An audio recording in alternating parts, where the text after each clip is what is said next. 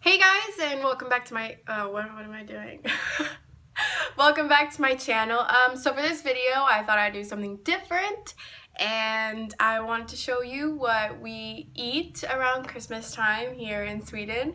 And so I will be showing you guys how we bake lussebullar. And basically, if you guys know what saffron tastes like, that's usually what lussebullar tastes like.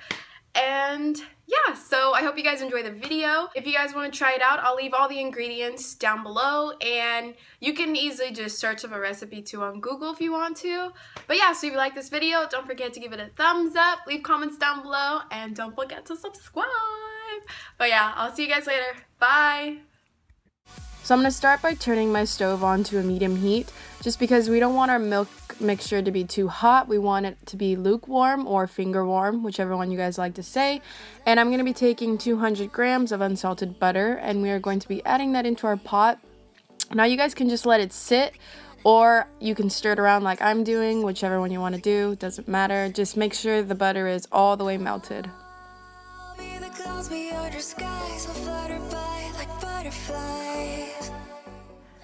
I'm adding 450 milliliters of milk, and I am using milliliters because I'm in Sweden, otherwise it would just be 2 cups. And I have broken up my yeast with my hands, and I'm just going to be adding the milk mixture with the yeast. And I feel like it's a lot easier to stir by hand first to break up the yeast than use a machine.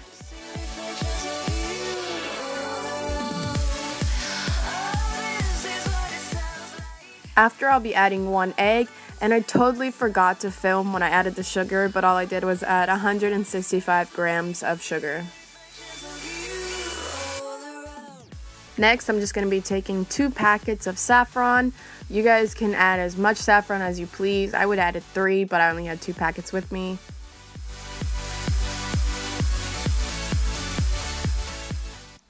Next, I'm just going to be adding the top of the machine, and I'm just going to turn it on and stir it together for a little bit.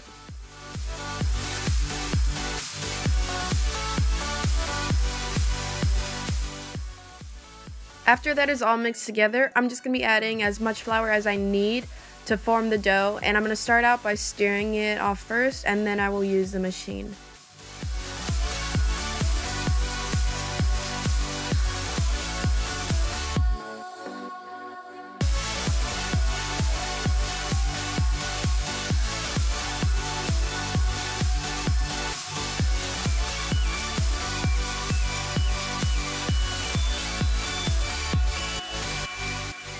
After you feel that your dough is not sticky anymore, you're just going to be placing it into another bowl, and I'm going to be covering it with 2 medium-sized towels. And you want to make sure that no doors and no windows are open in the house, because we want to let our dough rise, and you're just going to let it sit for about 45 minutes to an hour. After the dough has been sitting for an hour, I'm just going to get ready to knead the dough, and I'm going to start by placing some flour on the table, and then I will be taking the dough out of the bowl, and you can see how ginormous it is. Next, I'm just going to pour the dough out on the table, and if there's some dough that's sticking to the bowl, you can just pick it out with your fingers. It's all okay. And after we got that all out, I'm just going to be putting some flour on top of our dough, and I'm going to start by kneading it out with my hands.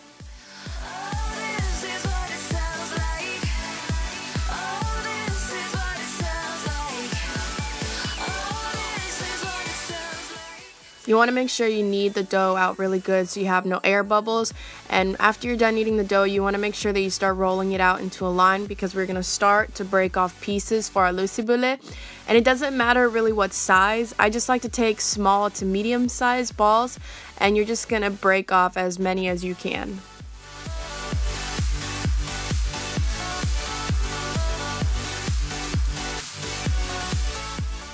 Once you're done with all your balls, I just like to get a piece of baking paper and put it out in a big pan.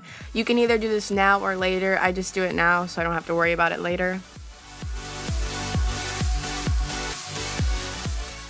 So this next part is my favorite, and we will be forming the lussebullar. This part does take a little time, but it's okay. So what you're going to do is you're going to start by rolling it out into a long line, but you don't want it too thin, but at the same time you don't want it too thick.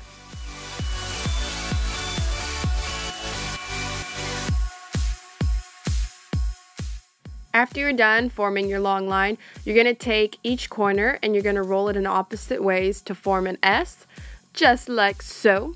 And you're going to be doing that to every single ball.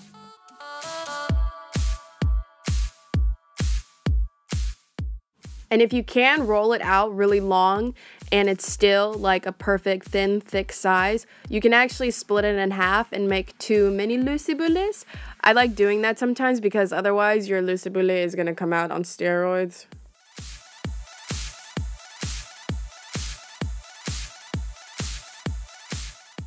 After you're done forming all the Lussebulles, we're just going to be placing them on the baking pan, and we're going to be putting that same towel over them and let it sit for about 20 to 30 minutes. I'm going to be taking 1 egg and I'm going to be mixing it all together, and then I will be taking a cooking brush and we are just going to be spreading the egg mixture all on top of the Lussebulles.